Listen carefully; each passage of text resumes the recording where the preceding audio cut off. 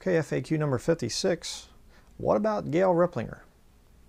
A lot of the new version perverts, the Alexandrian perverts, like to say that Gail has been debunked over and over again, even by King James only men and all this stuff, and she's just a crazy nut and everything else, and all of her research is ridiculous, and you shouldn't even listen to anything that she says. I don't think so. I have just a small little sampling here of books that Gail wrote. I think just about everything that she has ever written. I have all the different videos that she was in, and Gail Riplinger was one of the first people that really helped me to get into ministry.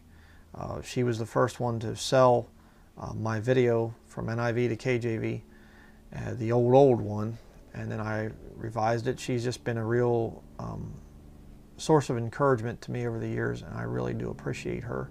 I think she's one of the finest women of God out there. Very meek, humble spirit, and but I understand why she gets attacked. Because you see, she committed the quote-unquote unpardonable sin for these Alexandrian perverts, for them, for their system, the thing that they did not want to come out. And that is that she tied together the occult with the new version issue. They don't like that. You see, because many of the Alexandrian perverts are into naturalistic textual criticism.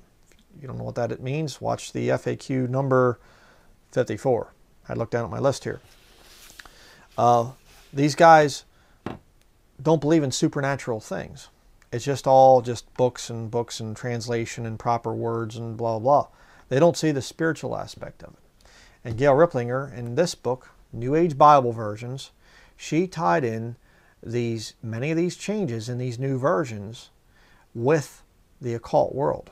The Luciferians, like Madame Blavatsky of the Theosophical Society.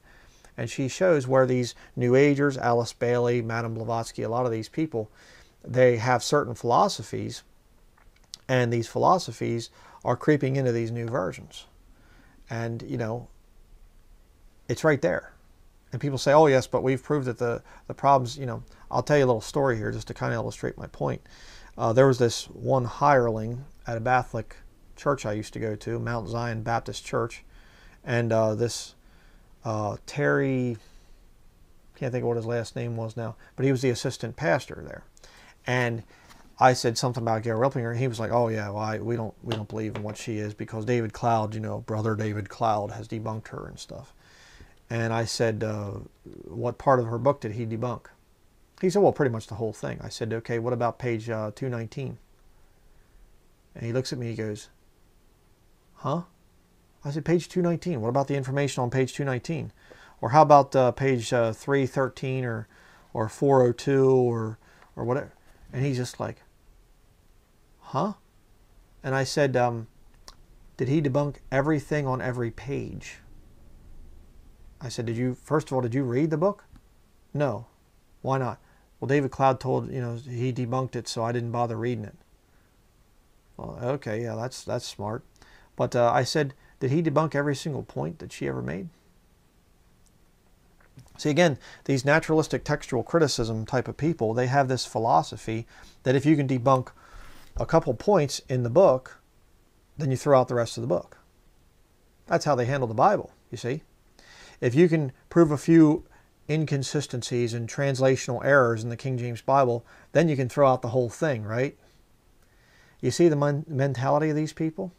And by the way, Gail has answered all these critics. There's other books and things. I think the Blind Guides, things, she answered a lot of these, attacks on her book here. But the fact of the matter is, even if you can say, well, she was wrong in 10 quotes in the book, what about the other hundreds of pages? And let me tell you how I came to get this copy of this book. Way back when I first got into the Bible version issue, I heard about this thing, and I heard of all the controversy back and forth. And I actually was going to another Baptist church at the time, Cornerstone Baptist, and one of the deacons knew that I was getting into the Bible version issue, and he handed me a whole thing rebutting this book, saying that this book was wrong. And I thought, well, okay, I'm going to read Gail's book first, and then I'll read this whole thing debunking her book. So I had a whole collection of new versions at that time, and because it, from my past lost life, using these new versions. And so I just started, I read her book from cover to cover, and I'd go through and it'd say, like here on page 289, my kingdom is not of this realm. Here in John 18 verse 36 in the NIV, NASB, at all. In other words, and others is what that means. King James Bible says, my kingdom is not of this world. New versions say realm, King James says world. And so what I started to do is, I started to go through there and I started to, and I'd put the book down. I remember I'd take a bookmark and I'd stick it in there, and I'd look up in my NIV and I'd get my King James Bible and I'd look it up and I'd say, whoa, she's right, it does say that. And I looked up every single reference that she had in there. And I began to see, there is a conspiracy here. There is a satanic conspiracy. I mean, why would you have, all of these verses being changed that, the new versions go softer on Roman Catholicism. They definitely are producing an Antichrist spirit and Antichrist, groups of people. The churches that begin to use the new versions, all of a sudden the whole spirit changes. You get these King James Bible using church buildings, and they start to use the new versions, and all of a sudden everything falls apart. They bring in the rock music, they bring in the whole one world, philosophy.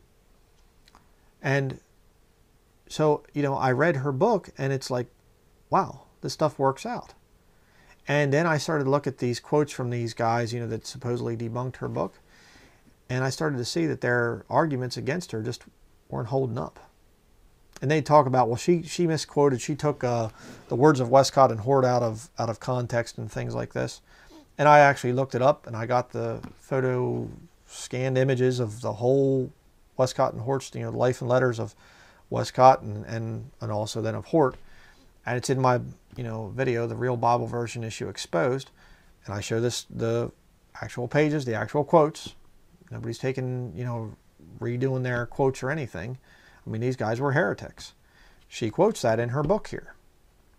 And these new versionists just, they kind of think that, oh, well, nobody out there is actually going to see the quotes, so we'll just, say that Gail misquoted Westcott and Hort, and most people aren't going to look it up, so they'll just believe us. And that's unfortunately what most people do. And so I saw that thing, and I like I said, I asked this assistant pastor, and I said,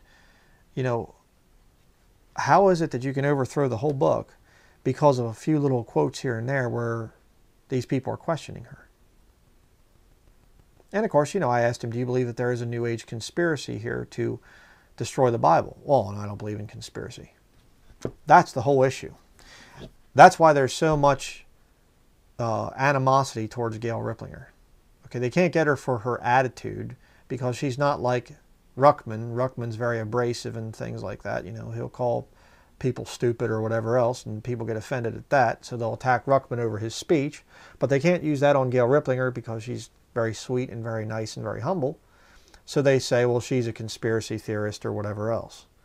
And they'll try to throw out her books based on a few quotes that they don't agree with. But nobody has ever come close to answering this whole book. And they never will. They can't.